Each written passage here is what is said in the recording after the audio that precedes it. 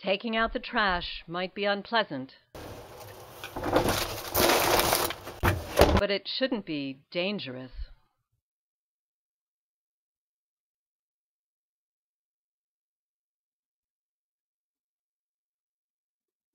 Banks of smart meters produce intense radio frequency fields, often in public areas. Details about measurements in the notes below. I'm downstairs in a 24-unit building on Nob Hill in San Francisco. All the meters are located in the basement, and I have one of the residents here. What would cause you to be exposed to these meters? We have to cross by them as we're going to drop our trash off. This is in the basement. RF pulses measured in front of this bank reached well over 500 microwatts per centimeter squared. This is an enclosed environment with thick walls made of brick and other heavy materials. There's some metal around. I'm just going to look around here. There's some metal doors.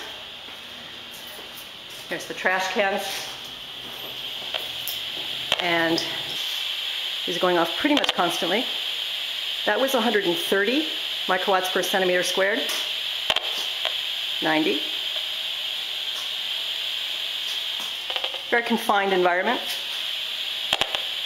200. Over 200. Co-location of RF transmitters is an FCC violation. Okay, I'll just do a little.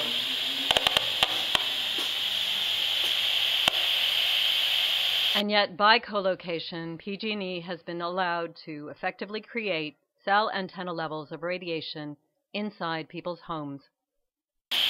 It's almost 300.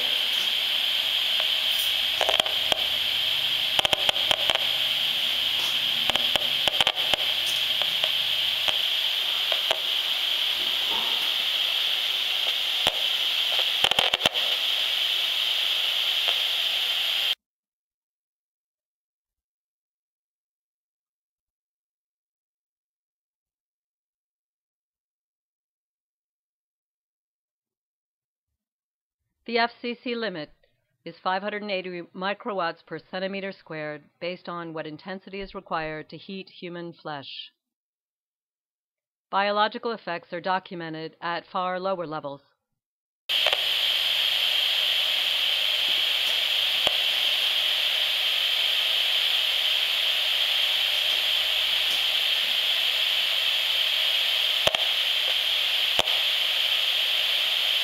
Upstairs, the pulses come right through the floor.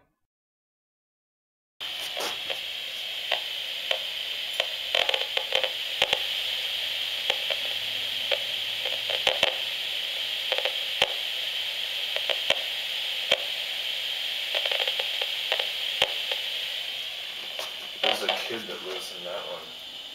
Let me knock on the door.